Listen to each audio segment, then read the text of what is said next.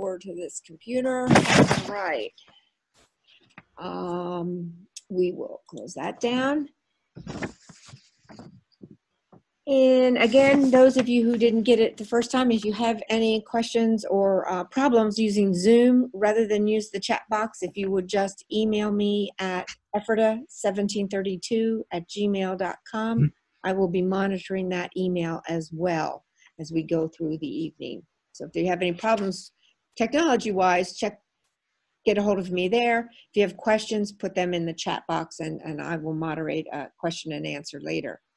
At this point, I have a couple other questions we're going to answer here before we get going, sort of audience ones.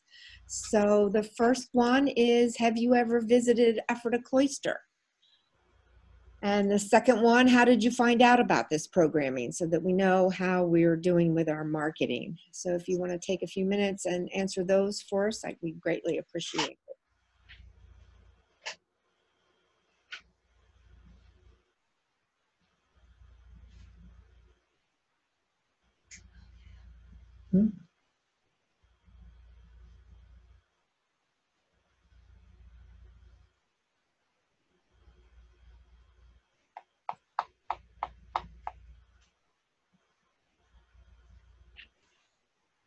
And I'd ask, if you answer other, if you could just type in the chat box where you did hear. That would be great.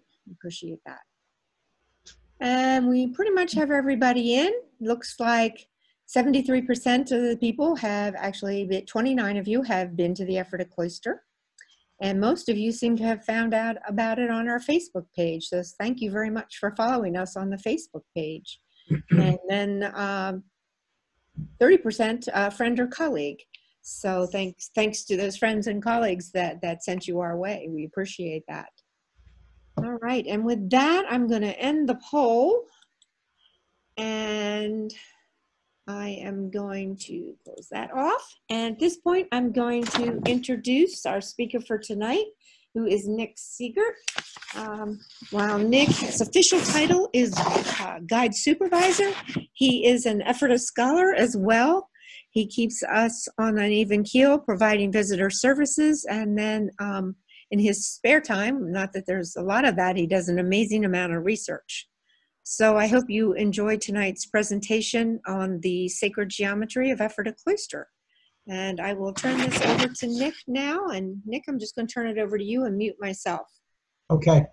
All right. Oh, thank you, Elizabeth, and thank you, everyone. And if you have problems hearing me or anything, if you can just send a comment to Elizabeth. If you have any questions at all, please, Elizabeth will see your questions and we can answer them later on. Or if it's something that really pressing, I said that she should feel free to break right in. But I want to welcome you here for the Zoom presentation of the Sacred Geometry of Ephrata. Some of you are affiliated, some of you know something about Ephrata, some of you don't. So some of this will be new, some of it will be a little bit old, but I might go back and forth a little bit to sort of include everyone in. I want to start by, first of all, giving credit where credit is due. A lot of the research, most of the work for this presentation was already done, and it comes from the very best book on Ephrata, which is this book right here, which is Voices of the Turtle Doves, which is by Dr. Jeff Bach from Elizabethtown College. He's a religious studies professor, a specialist on the Brethren Church. He's also the director of the Young Center for Anabaptist and Pietist Studies. It's the best book on the place, and he's a great friend of ours, a colleague, a great friend, and so we thank him for this. So, Sacred Geometry of Ephrata. Okay, well, start with a look at a little piece of the Ephrata Cloister, a little picture of the Ephrata Cloister. The Ephrata Cloister is a religious community. It was a religious community set along the banks of the Cocalico Creek, now Ephrata, in 1732. It does not exist anymore. It's settled by a German separatist named Conrad Beissel. And some people just are very confused about the Ephrata Cloister. You could say they're a sect, they're a religious sect, a very small religious group. It doesn't exist anymore. There was only one of these people, whereas there were Shakers everywhere, Moravians all over the place. There was only one group of these people, and they don't exist anymore. Settled in 1732. They reached their height in 1750. In 1750, there were 300 members at Ephrata, at the community of Ephrata it's called. Today we call it the Ephrata Cloister. It was called the community of Ephrata. It gets the name Cloister a little bit later. 300 members, 40 celibate men, 40 celibate women, and 220 married members that were known as householders. They lived on farms surrounding the settlement and in the community, and they helped support these people. It's kind of a Protestant monastic community, in other words, almost like a convent and a monastery put together. They were known for their art, for their music, for their architecture, for their printing, for their beautiful music, and they were a milling center. Eventually, the community declines, it dies out, and today the buildings are preserved by the Pennsylvania Historic and Museum Commission. It's a state museum, and it's preserved for education and for study, and just to come and walk around. It's a beautiful place. If you haven't been there, please visit it. Hopefully this will whet your appetite for this. You're looking at two of the surviving 9 structures there. Two of the most important, the one on the left, and I'm going to use my little mouse there, pointed out. That one on the left is the Sarin. It's a 4-story structure built in 1743. It was built for celibate men. It was built for married members that were going to become celibate members. That was Conrad Beissel's hope. Eventually, it becomes a home for the celibate sisters. Next to it is their meeting house. It was called the Zoll. It's a 4.5-story structure and very unusual structure. And it's my understanding these two buildings are the largest buildings built west of Philadelphia before the American Revolutionary War. So very impressive structures for the day. And if you come to the Ephrata Cloister, you'll get a tour on the first floor of both of those buildings. So it's a fascinating place. The buildings at the Ephrata Cloister do not appear to have been constructed with a master plan in mind. But Conrad Beissel and his followers, both celibate and possibly married members, organized some of their space and time around Beissel's mystical language and beliefs. So it's not a specific plan, but there appears to be a theme. In design and in placement, these structures created a sacred or holy space whose placement and design possibly had symbolic significance. Now, to examine this issue of sacred space and sacred geometry, I'm going to focus on one building in Ephrata in particular, and I'm also going to focus on a very significant book that was here at the time and may have had an influence.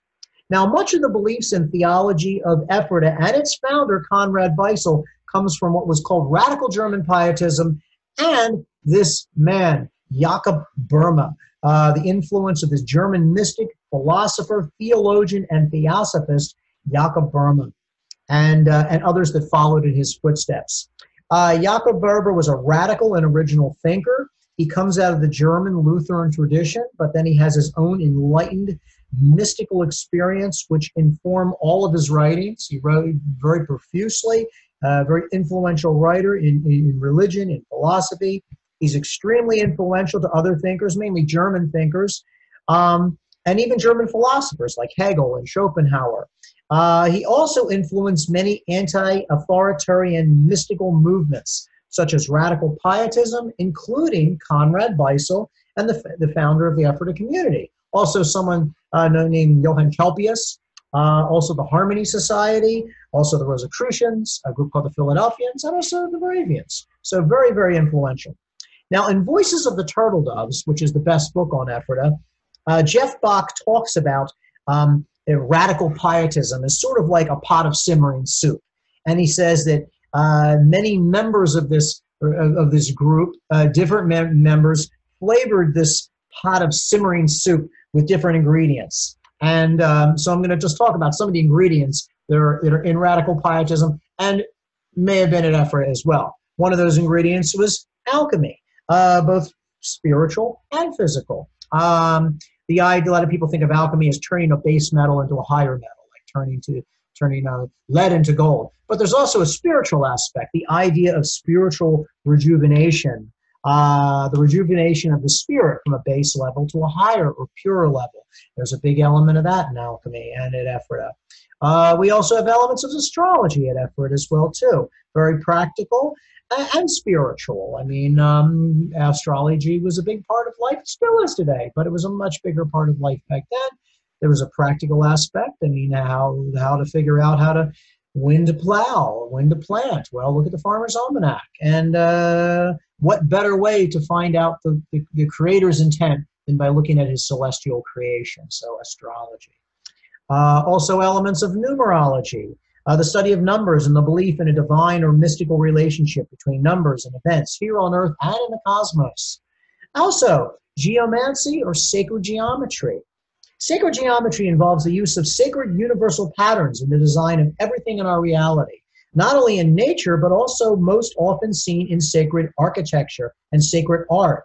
But it also sometimes is in non-religious structures. A lot of people say that Washington, D.C. and the way it is laid out has certain symbolic significance. So there's elements of that. And the idea of geomancy, which is the art of placing, arranging buildings on other sites auspiciously. And of course, it has its corollary in other countries as well. I think of Feng Shui as an art of the Chinese art of placement. That's very similar to geomancy, which is more European. Folk magic. Every culture has its own type of folk magic. In Haiti, it's voodoo. In New Orleans, it's Santeria. And in the Pennsylvania Germans, they have powwowing or brauerei. That's what it is. It's kind of like a German faith healing, mixes religion with elements of magic. Every culture has it. It was here at Ephrata too. Christian mysticism, this attempt to develop a language and describe the experience of existing in the presence of God or the divine. There's also elements of Christian Kabbalah. This is a Christian reading of Jewish Kabbalah. And Jewish Kabbalah is Jewish mysticism. Starts in the 11th, 12th century, and it's kind of like a mystical Jewish reading of the Hebrew Bible. And during the Renaissance, it gets kind of adopted by Christianity, and it gets used to read the New Testament as well. And basically to find out how the Old Testament backs up the New Testament, sort of thing like that. So Christian Kabbalah, Christian reading of Kabbalah. And some would even say that at Ephrata, there was also elements of what they would call Rosicrucianism. Rosicrucianism is a very broad term. There's many different types of Rosicrucian groups. Basically, in a nutshell, it's something that starts about the 1600s. It's kind of a secret society, although some say it has much older beginnings. And it's a mixture of many different disciplines and beliefs: Christianity, alchemy, science, and it's basically based around a complete rejuvenation of society. And that's very broad, but that's just the general definition. Now, from the 17th to the 19th century, various groups and individuals under the general heading of radical pietism flavored their particular brand of radical pietism with different amounts of these ingredients. While some writings exist that give a good idea of the religious themes and beliefs at Ephrata, no concise, systematic record of Ephrata's creed was ever recorded. So no one at Ephrata, Conrad Beissel the founder, didn't write down a book and say, this is what we believe. We have to extrapolate it out of his letters, out of what people said about Ephrata, out of the voluminous writings and the music we have to extract those different acts and sort of figure it out then. So not everyone at Ephrata shared the exact same beliefs, or were they consistent across the board? So these different elements of these different disciplines I'm talking about, they maybe feel that knew more about them and less about them, but it all goes into flavoring this group that is Ephrata. And so it's one of the things we're still figuring out, really. Okay. Now, the view of Ephrata at the time, the world view of Ephrata at the time, Ephrata comes from a time when there is less separation between what we would consider religious beliefs and those beliefs which today we review as like esoteric or magical or mystical or like New Age. In other words, in the 16 and 1700s, there were fewer barriers between things like alchemy and chemistry and between astronomy and astrology. They're a little bit closer together. So you might have a king, in Europe you've got kings, and they've got priests and ministers, and they have a chapel, but they also hire an astrologer. They might hire a numerologist to kind of define the future for them, see what's going on there. And there's and that was kind of accepted. Even Martin Luther, founder of Lutheranism, he said that alchemy was not heretical, that alchemy basically backed up scripture. So these things were kind of, were accepted. They were looked at as sort of on the outside, but they were still accepted. But as Ephrata is emerging, and basically what you'd have, the Enlightenment, the beginning of the 1700s, 1800s, well, 1600s, 1700s, you begin to see a separation, separation from like science and religion, and you start to see a separation, almost like not it's an agreed upon thing, but they're staking out their territory, and what gets thrown in the middle and what gets forgotten are those sort of more esoteric things like astrology and alchemy. They get kind of pushed to the back and marginalized. They're still there, but they're marginalized. But as all this is going on, that produces in its own kind of little bubble. So this is sort of the thing. And there are some historians that even think that, and even say that man, and I don't mean man, just men, just, you know, mankind in the 1600s and 1500s actually had a different kind of relationship with the world. It was more kind of holistic. It was more kind of an acceptance of these different things. Even though if they didn't talk about them, they accepted they were real. And there's just a little quote that I'd like to read that really captures this very nicely. And it's from a man named Owen Barfield. And Owen Barfield was a philosopher of English language. He was also one of the Inklings, one of the people that hung around in Oxford with C.S. Lewis and J.R.R. Tolkien. They hung around together and they talked and they discussed religion and philosophy and mysticism. And Owen Barfield wrote this really interesting. He didn't know anything about Ephrata, but he's writing about medieval man at the time. And he's writing about, in this book called Saving the Appearance, and he writes about what medieval man looked at when he looked at the world. So if you could just, indulge me here. So he asks us to place ourselves inside the skin of the medieval man in the street. If we look at the sky, we do not see it as an empty space. If it is daytime, we see the air filled with light proceeding from a living sun, rather as our own flesh is filled with blood proceeding from a living heart. If it is nighttime, we do not merely see a plain homogeneous vault pricked with separate points of light, but a regional qualitative sky from which, first of all, the great sections of the great zodiacal belt, and secondly, the planets and the moon, each of which is embedded in its own revolving crystal sphere, are raining down their complex influences upon the earth. We take it for granted that those invisible spheres are giving forth an inaudible music.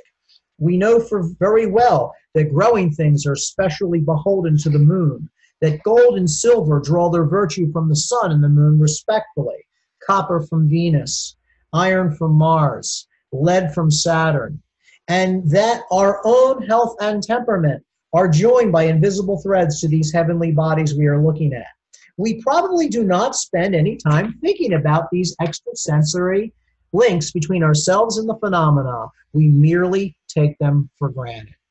So people don't walk around thinking about, oh, we're connected to the cosmos, but you just took it for granted that all these things were going on.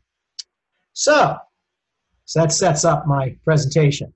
In the winter of 1740 to 1741, workers began constructing a half-timbered meeting house of 4.5 stories for the householders. Today it is known as the Saal, or German for hall, but Beissel named it Panel. The name Panel comes from the Old Testament in Genesis 32. In Genesis 32, Jacob gave the name Peniel to the place where he wrestles with an angel or representative of God, and he will not let this being go until he receives a blessing. In a 1741 letter, Beissel described the biblical story as a metaphor for the renunciation of all things and a wrestling with God for a blessing. But for Beissel, it had another meaning as well. In the story, while they are wrestling, and this is in Scripture, while they are wrestling, this angel or being touches Jacob's thigh, and it puts his hip out of joint. This is one of the reasons why Jewish people don't eat a certain part of the joint of the meat. Or Orthodox Jewish people don't eat a certain piece of meat that has this joint. It kind of goes back to that. But for Beissel, Jacob's disjointed hip represents celibacy or spiritual castration to banish lust and male domination. So this writing Beissel talks about probably comes from Beisel's reading of Jakob Böhme and another big influence on Ephrata, a man named Johann Gichtel.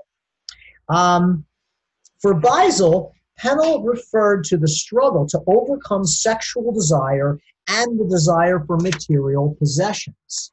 Penel was to serve as the spiritual battleground where the householders advanced toward a fuller monastic life and emerged as successful celibate members. So those two buildings I showed you, they were kind of like social experiments where married members were going to come in and become successful celibate members. It doesn't work that way. The married members end up going back to their farms and homes, and the true celibate sisters that want to be celibate, they take that building over, and the true brothers, the true celibate brothers, take over, build another structure. But that's Beissel's intent.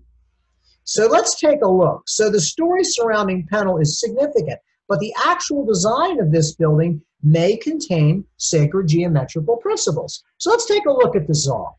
There's the Zal right there. The Zal, or Penel, as Conrad Beissel originally called it, measures 40 feet across the front, 37 feet from the front to the back, and 47 feet high. It's nearly a perfect cube. Now, the cube was recognized as a sign of perfection in alchemy. The cube is also the geometric signature of salt. And salt is a very important element in alchemy and the book we're going to be talking about. For Jakob Burma, 40 is also a very important number. And there is a great deal of numerical symbolism in Burma's work. There's also a lot of the appearance of 40s, numerology, the use of 40 in the Bible as well. 40 represents the number of days of testing that Adam endured in paradise. Moses remained on Mount Sinai for 40 days and 40 nights. God declared that the children of Israel shall wander 40 years in the wilderness. And Jesus spent 40 days in the desert, and the number 40 shows up in a number of times in the Bible. According to Jeff Bach, who wrote Voices of the Turtle Doves, Beissel believed that all of these things related to the inner testing that believers faced. Is it possible that the householders were being tested in the Zal and that this was their testing place? This nearly 40-foot cube could have symbolized the testing of the married householders to see if they would remain with their earthly mates or desire their proper heavenly mate, Christ, Sophia, and rise to a higher level. Now, some of you that are not familiar with Ephrata may not even be familiar with this term, Christ Sophia. So I think I need to just touch on that a little bit. And a lot of this philosophy that Conrad Beissel, actually, the idea of Sophia, it's very, very old. It's actually pre-Christianity. But a lot of what these people, what Conrad Beissel is talking about, it comes from the philosophy of Jakob Burma. According to Burma, Sophia is the female aspect of God. God is singular and perfect in every way and doesn't need a mate, but he has Sophia inside of him. That is a belief of Jakob Burma. The idea of Sophia as the female aspect of God is also extrapolated from the Bible, from the wisdom literature and Proverbs, and in 2 books of the Apocrypha, and also in the Wisdom of Solomon. It implies that, and if you do read it in Scripture, and especially the Book of Solomon, it kind of implies that wisdom, and the Greek word for wisdom is Sophia, that wisdom is female. It kind of says if you want to be with her, if you want to follow her, it kind of implies that wisdom is female. So Sophia cannot be found by name in the Bible, but she's extrapolated in the Bible, from the Bible. And she's also in early Christianity. When the Roman Empire makes Christianity the legitimate religion of the Roman Empire, he actually dedicates a huge cathedral to Sophia. It's called Hagia Sophia. It's in Constantinople. It gets taken over by the Turks, turns into a mosque, but it's still there. It has all these wonderful mosaics of Sophia in there. And then gradually Sophia kind of gets, I guess, marginalized. And some scholars say she kind of turns up in the Trinity, the Father, Son, and the Holy Ghost. She's kind of the Holy Ghost. Okay. Now, according to Burma, in Genesis, God decides to create a perfect example of his work, and he creates Adam. Adam is perfect and complete in every way. But and a lot of this reading comes from Burma, and also Burma's reading of what we would call Kabbalah and Christian Kabbalah. The idea that that Adam is just like God in a way. He's perfect in every way, kind of like God. And in fact, in Burma says that Adam also has Sophia inside of him as his heavenly mate. And according to Burma, Adam, like God, does not need to eat. He has no organs of digestion, elimination, reproduction. He's kind of like an androgynous, kind of a model, an ideal. He doesn't any reproduction method, and he gets his nourishment from the fruits of the Garden of Eden, the Garden of Eden, paradisally. And I don't know what that means or what that looks like, but I guess he just absorbs it. One of Adam's jobs or duties in the Garden of Eden is giving the animals names, ordering the animals. It says that in Scripture. While Adam is giving the animals names, he discovers that the animals are separated by the sexes, and Adam decides that he also wants a mate. And according to Burma, this is the first fall. And according to Jakob Burma, there are two falls. The first fall is in not taking in the fruit, the evil fruit. It's his desire for a mate. That is his first fall. Now, when God created Adam, he also gave him free will. And Adam didn't really need a mate. He already had Sophia, but he already had Sophia inside of him. But he used his own free will to go against will to do as he wished. And God did give him will, so he could use it. So God says, all right, he puts Adam to sleep. You want a mate? All right. He puts Adam to sleep, into a deep sleep, and he withdraws from Adam one of his ribs. And according to Burma, the half-cross T, if you look at the top of the skull, the cranium, it looks kind of like a T that comes together when the skull comes together when the child grows up. The half-cross T. And with it, he creates woman, Eve, as Adam's mate. But when God opens Adam's side to remove one of his ribs, Sophia, in a rage because of Adam's spiritual adultery, departs from Adam. And this results in a separation and an imbalance of the sexes. So all of this, the idea of celibacy, there's many different reasons people will give for it. One is to concentrate on your religious practice, and also because Christ is returning and we're going to heaven. People believe in the return of Christ, but also the idea that this is to go back to God's original intent in the Garden of Eden, where men and women weren't meant to be the way we reproduce today. That wasn't God's intent. So celibacy at Ephrata was an attempt by Conrad Beissel to set things right and return to God's original intention.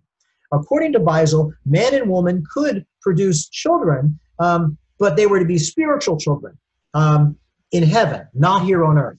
Okay, so that's why men and women are separate at Ephrata. And this is supported, according to Burma, by what happens next in the Garden of Eden. Because when God creates Eve, he doesn't just set them loose in the Garden of Eden and tell them to go reproduce. When God says, be fruitful and multiply, Burma says, he's not talking about humans, he's talking about plants and animals. Not Adam and Eve. They have spiritual paradisial bodies. They can't reproduce. But God makes it quite clear that Adam and Eve are to remain in the Garden of Eden, and all the fruits, animals, and plants are for their use. They're for them.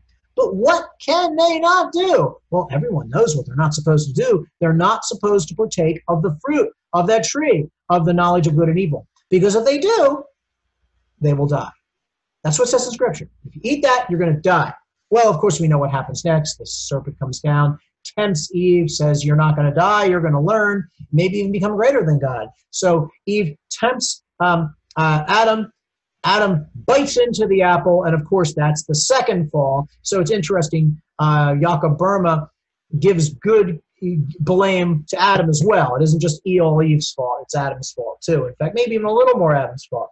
And what happens after they eat from that apple? They realize their nakedness. They realize their lust. They have to make clothing out of leaves. And God expels them from the Garden of Eden. Expels them. Kicks them out. No more Garden of Eden. And when they leave, they are punished. And what is their punishment? Adam's punishment, he has to work. He has to sow the field. The snake has to crawl in his belly. And Eve, she gets punished too. One punishment is she has to listen to Adam. She has to be subservient to Adam, and that's how that starts. And the next thing is she has to suffer in childbirth. That's her penalty. So this whole thing having children the way we think is normally in this wonderful thing. It's God's mistake. It's a mistake. And so Conrad Beissel is trying to put it all back. And that's what, and Jakob Burma says. Very interesting thing. And I know I've sort of gone off a tangent a little bit, but that's why the celibacy is going on there. Now, Jakob Burma's thought and other alchemaical and Christian Kabbalistic traditions helped to shape the thought of a little-known writer named Jorg von Welling. Jorg von Welling wrote a very influential book, and that book was called Opus Mago Kabbalisticum et Theosophicum. That's the short title. The longer title is Opus Mago Kabbalisticum et Theosophicum, in which the origin, nature, characteristics, and use of salt, sulfur, and mercury are described in 3 parts together with much wonderful mathematical, theosophical, magical, and mystical material, as well as thoughts on the creation of metals and minerals in nature, many curious Mago-Kabbalistic illustrations, and a key to the entire work. It actually goes a little further. It's a long title. And this book is in our collection here at the Ephrata Cloister. It was brought here by Ephrata members. It was owned by Sebastian Keller. And if you look right underneath the title, underneath Jorg, that word opus there, you see my little mouse on either side, Sebastian, and the other side, Keller. Sebastian Keller. He was a member at Ephrata. He was actually a married member of the community. But when he first came here, he lived as a celibate brother with other celibate brothers. And he was a roommate of one of the members here that was a really interesting person. He was a roommate of a man named Ezekiel Sangmeister. Ezekiel Sangmeister is a very important member of the Ephrata community. He was an early member, a real follower of Beissel, but then he becomes disillusioned and leaves, ends up coming back later on in life, but he writes a very scathing autobiography, somewhat a controversial autobiography. There was some debate whether it was even a real autobiography. There seems to be some debate about that. I believe it's a real autobiography, and it was printed after his death. And he writes about a few things about Sebastian Keller. He says that according to the autobiography, he says that that Sebastian Keller was a Freemason who owned a copy of the Keys of Solomon, a medieval book of divination and magic. According to Sangmeister, Keller also practiced augury and divination. And augury is a form of divination regarding omens, kind of like fortune-telling and magic. The autobiography also seems to imply that Keller and others were involved in some kind of metallurgy or search for precious ores or metals down in Virginia. And also that he was kind of an amateur doctor of sorts. And this is another one of my interests. There seems to be some kind of connection between metallurgy, working with metals, alchemy, turning base metals to higher metals, doctoring and doctoring and the chemicals that are used in doctoring, and counterfeiting. There seems to be some kind of connection, and it's one of my interests, and I want to know if there's a connection. Ephrata. So interesting person. This also gives you an idea of the wide diversity of individuals and ideas at Ephrata. Now, I'm not saying that people at Ephrata are practicing these things, but were people there that were interested in these things. All right. So just because there's one person that's practicing it or interested doesn't mean they all are. And I don't know if Conrad Beissel is practicing later or not, but there are these people there. It's a very interesting mix of people. Now this book, Opus Mago Kabbalisticum et Theosophicum, it's a very strange and difficult book to read. It was translated in English in 2006. It's about 600 pages, and I got through most of it. It gets better after 150 pages, but it's really dense stuff. Maybe a little bit over my head. It's kind of like a textbook. It uses alchemy, Christian Kabbalah, astrology, and heavy Burma influences to explain the workings of God in the universe. It contains many Christian Kabbalistic and Burmist symbols and theology, a lot of arcane symbolism. This is also at a time when, beginning of the 1700s, you really don't see people burned to the stake anymore for being heretics, but you could get in trouble by speaking out against the church. And these are things that are what he's trying to do is he's trying to walk a fine line between religion and things like alchemy and Kabbalah and Christian Kabbalah and things like that, because they were looked at as worthy of study, but also a little bit dangerous. So anybody that dealt in these areas had to kind of walk a fine line. I mean, you're not going to get burned to the stake anymore, but you could get ostracized. You could get in a lot of trouble, could be put in prison, could be executed. Okay, so let me just show you a few of the slides of this book, just give you a flavor for it. It's a really, really interesting book. A lot of old script with a lot of these little symbols. If you can see my mouse there, the symbol for, there's the symbol for salt, there's the symbol for, there's fire, there's water, little triangles with different things in them. These are all symbols. These are all different symbols. A lot of astrological symbols. There's a lot of astrology in this book, numerology in this book. A lot of these different kind of arcane symbols. You're going to see the cube a lot. You're going to see the cube a lot. You're also going to see the Star of David in a circle with a equilateral cross upon it. All these other symbols, really interesting. Things like this, these different astrological symbols. The Ungrun, the word up there, the Ungrun, that's sort of the dark, unknowable, unfathomable depths from which God emerges. In Yaka Burma, God is not eternal. He's actually born. In fact, he's born many times. And if you can sit through this presentation, maybe I'll do a presentation on Yaka Burma as well. So it's just really fascinating. These little circles up here, these are the three worlds. There's three worlds. All of existence is made up of three worlds. One world is the world of God's love and light. The other one is the world of God's wrath. And the other one is the middle world, the outer world, the world we live in, which is a mixture of both. It has good, it has bad, it has the devil, it has demons, it has angels, it has all the good, all that stuff. So all these really interesting things. This one here I showed at the very beginning as I was reading that little talk. This is of the microcosm and the macrocosm. You see man in the middle, and you see the different zodiacal symbols around it, as well as the symbols for earth, air, fire, water. All these things interact. Okay, so it's kind of really, really interesting. This nice cube there. This one says, if you look at there, across there, it says, Das Neue Jerusalem, the New Jerusalem. That's actually referring to Revelations. There's battle in Revelations. And at the end of it is going to become like a New Jerusalem. All right. And there's a couple little pieces of paper in this. Now, our curator, Carrie Moan, helped me photograph a lot of this. And he pointed out some of these little pieces of paper that were just floating in it. And these are like little crib notes is what they are. Sebastian Keller's trying to learn this, and he learned these symbols, and so he makes himself some little notations so he can remember. There's a couple little notations over there on that side, and then down below there's a couple other notations. What do these things mean? Well, the first one means sulfur. That's a symbol for sulfur. And then you got the four elements: fire, you got air, you got water, and you have earth. Below it is the symbol for salt. Salt is a very important element. We're going to talk a lot about salt. And the next one, I thought it might be gold, but I'm not really sure, and I really couldn't get a good definition, so I just put a question mark there because I'm not exactly sure what that is.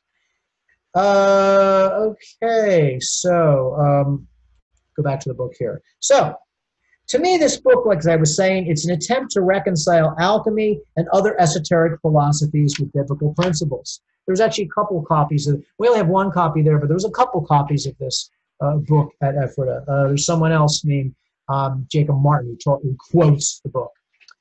Throughout the book, Welling offers numerous philosophical interpretations of biblical verses in the light of alchemical concepts. And Welling wasn't the first to do this, but he does it a lot throughout this. And originally, alchemy concerns itself with transmutation of metals and substances, like into gold, from other metals and other substances. But in this book, it takes on more of a spiritual aspect. This idea of the rejuvenation of the spirit from a base level to a higher spiritual level. So you're kind of using alchemy on your soul to go to a higher level. Alchemy is actually the beginning of conventional chemistry. And in this book, alchemy takes on a more theological, biblical, and spiritual aspect. If you just think about it, like he's kind of making God like the ultimate alchemist. And if you think about it, it's not too far-fetched because God separates light from darkness. Separates God separates earth from water. God separates man from woman. God separates evil from goodness. So this idea of God as the ultimate alchemist. Now, this book was printed in a couple different parts. The first part was printed in 1735 by a name named Christoph Schultz. And Christoph Schultz, he actually had a connection with the Ephrata people. Apparently, the Ephrata people knew about him, and he knew about them. He has published a number of different books, and in one book, he publishes some Ephrata songs. And apparently, the people at Ephrata knew about him as well. So, from this, a lot of people will say there's a connection between other people that followed this book. This book is very influential in Rosicrucianism as well. And so a lot of people that follow Rosicrucianism will say there's a connection between Ephrata and Rosicrucianism.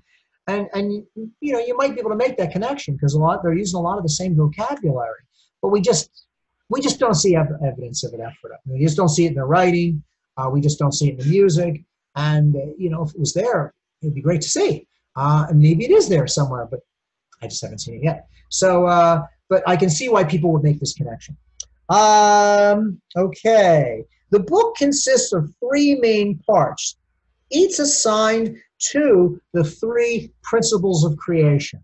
And of course, the 3 principles of creation are salt, sulfur, and mercury. Don't forget that now. Those are the 3 principles of creation. And these 3 principles of creation correspond and interact with the 4 primary elements. And of course, the 4 primary elements are fire, water, earth, and air. And those are the symbols for fire, water, earth, and air below. Now, the first part of the book is about salt and its properties, and this probably had the biggest influence on Ephrata.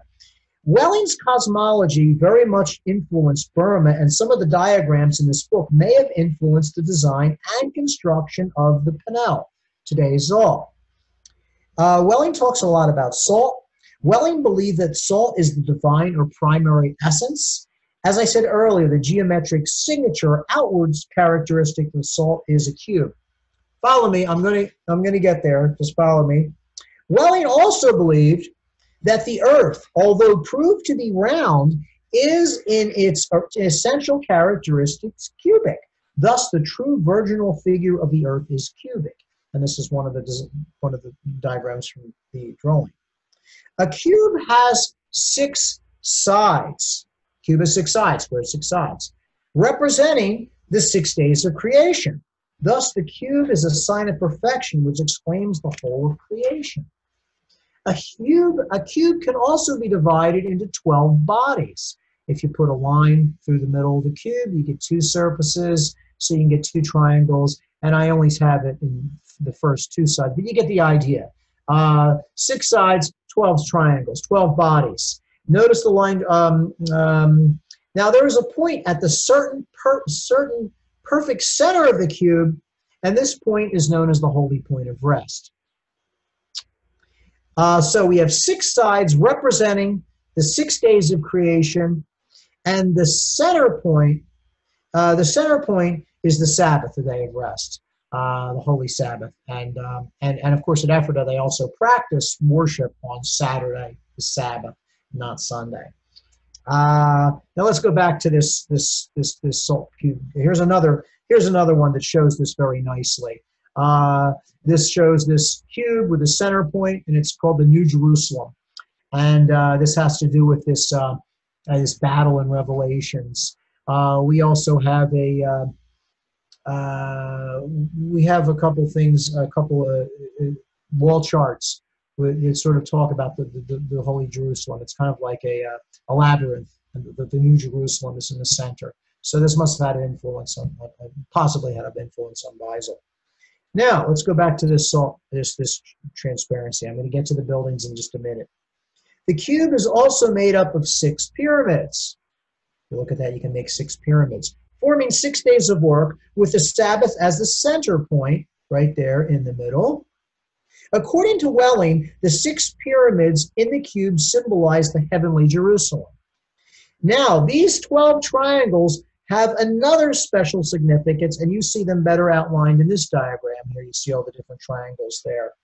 These 12 parts of the cube symbolize the 12 foundational pillars of the true and visible church. In other words, the 12 apostles in the New Testament. That's what that stands for. Multiply the 12 triangles by 6 sides, and you get the number 72, the mystical number 72. According to Jakob Burma, 72 is a very special number, a very holy number. 72 is also the 24 original elders of the church times 3. So there's all this numerology going into this. And of course, and by 24 elders of the church, I mean the 12 apostles. By 24 elders, I mean the 12 apostles and the 12 tribes of Israel. That's how you get the 24. Now, some of this symbolism may be present in the Zoll. Its dimensions create nearly a perfect cube. Now, let's look inside the building, and let's see if some of these geometrical principles can be applied to this structure. All right, so let's do that. Okay, so this is a floor plan of the Zoll. But for those of you that have been to the Ephrata Cloister, it's not the floor plan that many of you will recognize, because this is the Zoll before the kitchen was added in 1770. There's the front door. You come in, you see the 3 pillars. You go to the back wall. There's a wall. There's a pulpit table with it could be a martyr's mirror or a Bible, and there's a doorway that goes through into this other area, and then the kitchen.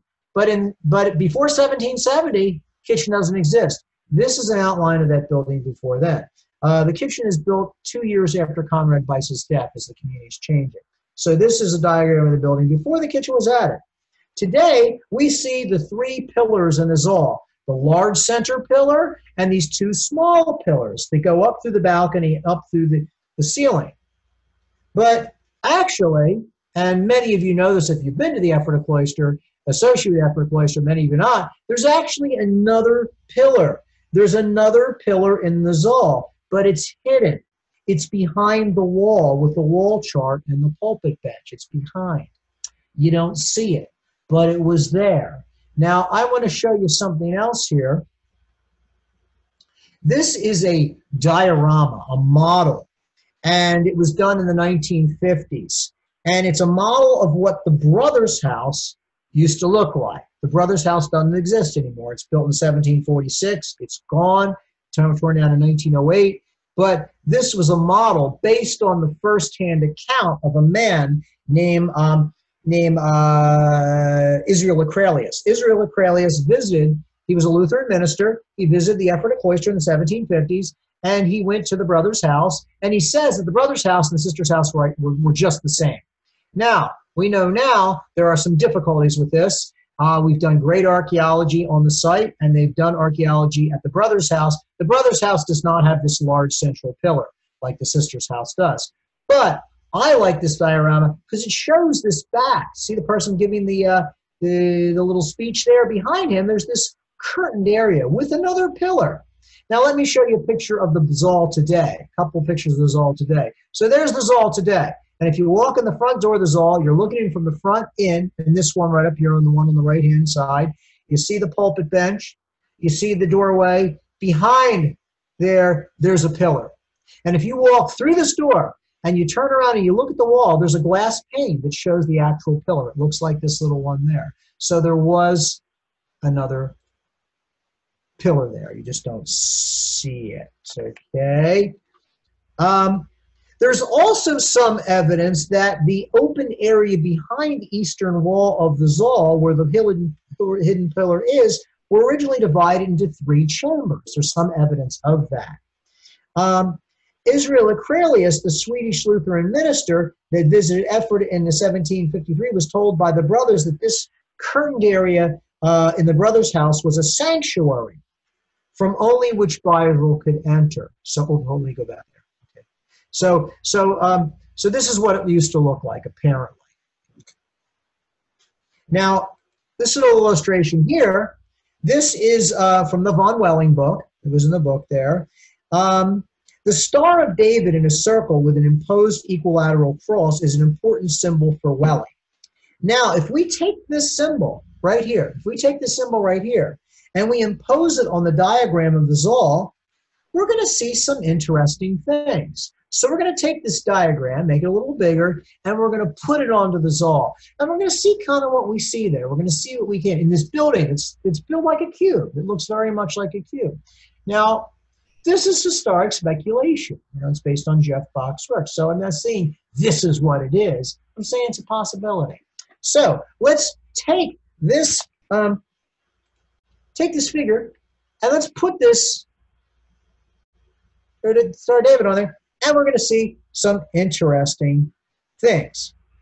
You see how the Star of David creates the points for the 4 vertical pillars? You see the pillars right there, the 4 vertical pillars.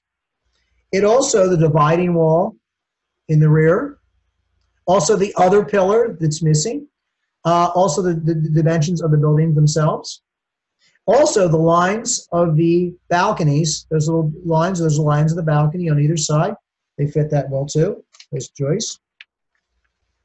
Now there's a lot more symbolism here as well, because the placement of the vertical pillars in pedal may be interpreted on the floor plan as outlining a T shape. And I'm talking about these, see this pillar, this pillar, this pillar, and this one. It's possible that the purpose of them is to outline a T shape. Okay? And this is from Jeff Bach. This is what Jeff Bach is suggesting. This T shape, it's an upside down T, but it's still a T. Jeff Bach suggests that this T shape may represent Burma's half-cross T, the part of the skull that God removed from Adam along with his rib to create Eve. So, if you'll indulge me here, if you look at a transparency of a skull, and there's that half-cross T right there.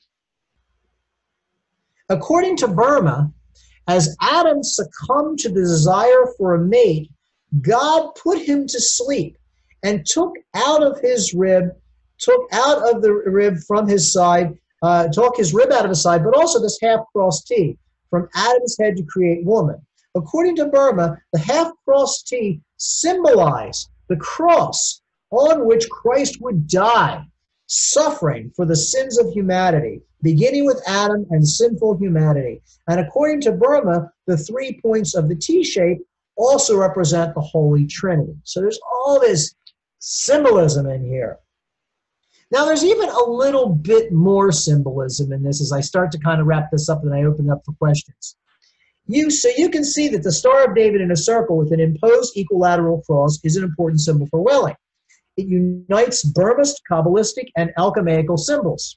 The 6 points of the hexagram also represents the 6 days of work or creation with the center point of rest in the middle. So you've got the 6 different days, 1, 2, 3, 4, 5, 6, and the 7th day in the center right there, okay?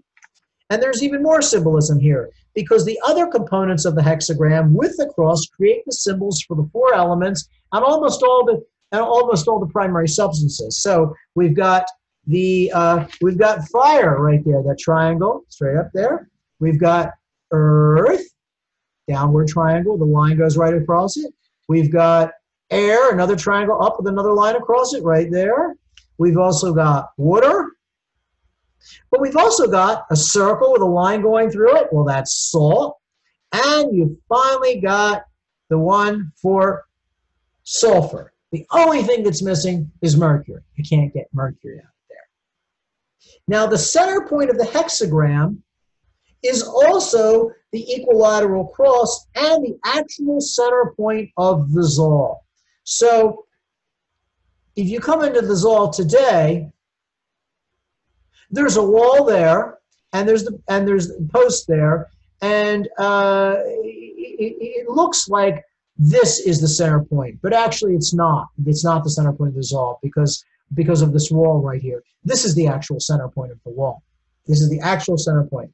And there has been some historians, not Jeff Bach, but another historian suggested that if Beissel was to preach celibacy in the Zoll to the householders, this would be the perfect place for him to stand. Now, having said all this historic speculation, I need to read a little disclaimer. There is a certain degree of historic speculation here. How well Beissel knew Welling's work, if at all, is unclear. They appear to share some of the same similar interests and beliefs. Von Welling's concept came from Burma, Christian Kabbalah, numerology, and alchemy, and these were bodies of knowledge familiar to many radical pietists, and most likely some at Ephrata. So to sum things up, these are just possibilities. These are just good educated guesses by Jeff Bach and others, and I'll own them too. Jeff Bach even concedes towards the end of the section on this book, and I quote, that Pinel's design may have derived simply from a circle with its diameter and a triangle imposed upon it, a fairly conventional pattern that would have allowed common people to construct large structures with simple measuring devices and without drawn plans. Whether or not intentional mystical symbols shaped Pinel remains an open question. However, symbolic metaphors and shapes clearly existed in the literature that influenced Beissel and Ephrata and could have contributed corresponding design elements to Pinel. And those metaphors appear in the literature that Ephrata created. So whether it's all right or not, it's interesting speculation. It's a fascinating building. It's a fascinating story. And with that, I want to thank you all for indulging me with this time. And if you've got any questions whatsoever, I'm going to turn it over to Elizabeth. And thank you. And if you got any questions, anyone, please let Elizabeth know. Or do you want to let her talk? Or you just want, whatever you want to do. Go ahead, Elizabeth. Thank you. You're muted. There we go. Okay. Thank you very much, Nick.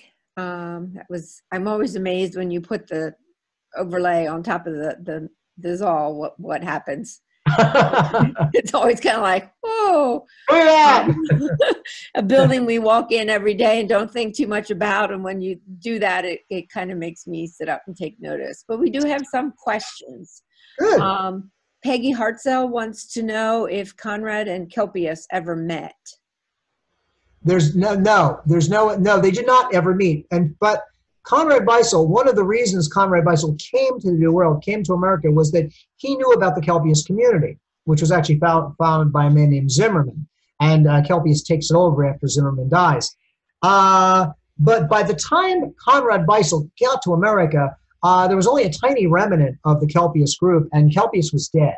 But one of the reasons that Conrad Beissel was coming to America was to join this community or be part of it or learn something about it. But they were gone by the time he got here. They were just a tiny remnant, a tiny fragment.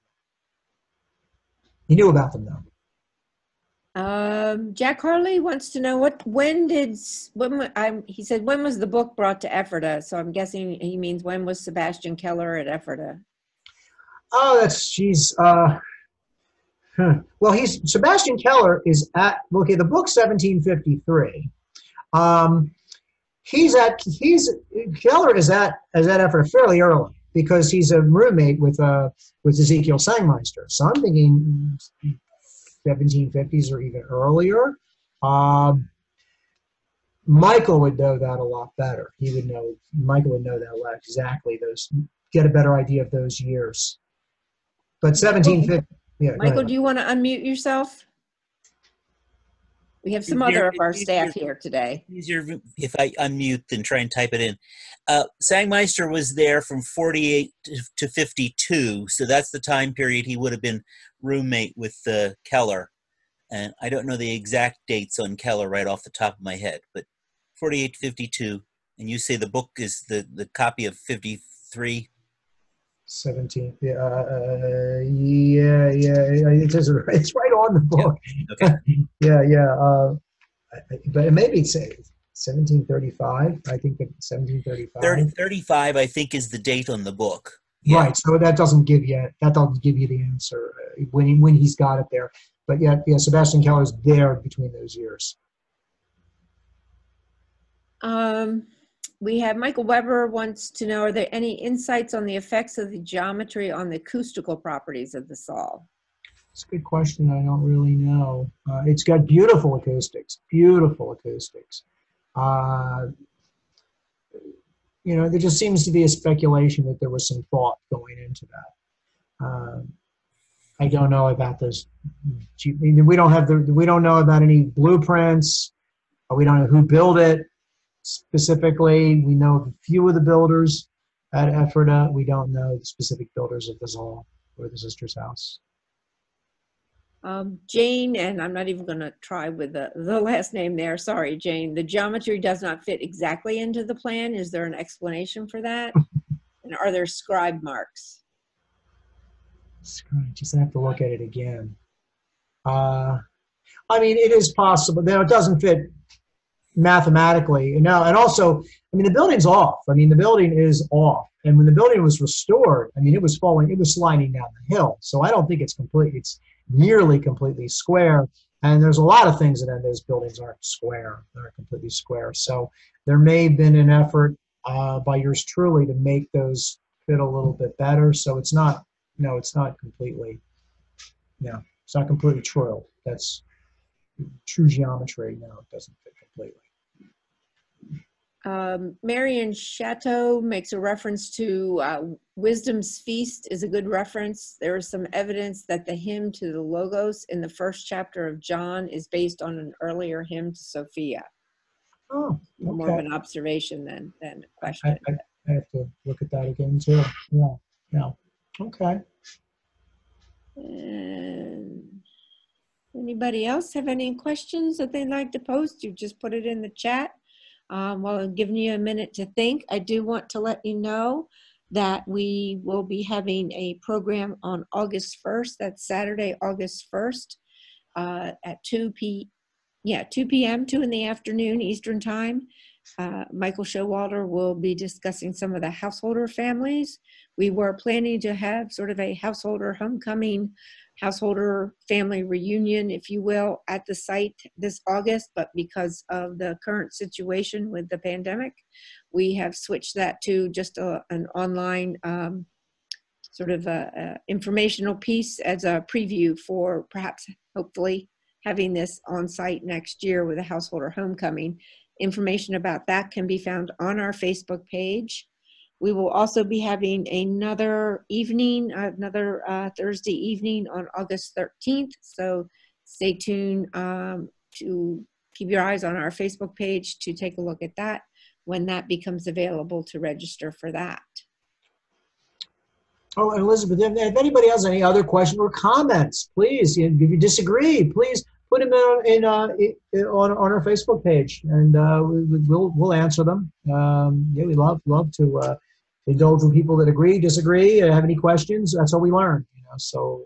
And if you think of something later and you want to write an email to us, just send it to the general email account at ephrata1732@gmail.com, and I'll be happy to forward that on to Nick, and he'll get back to you on that. All right, well, I'm not seeing anything else coming in, so I think we're about at time. And thank everybody for joining us tonight. And we look forward to seeing you back again next time. And thank you all. Good night. Visit us when we're open again. Yeah, hopefully. Oh, wait a minute. I got 2 new messages. What do we got here? Okay, just congratulations. Great job. So you can look at the chat too, Nick, and you can see these. Okay. All right. Thank you, everybody. Have a good rest of the evening. Okay.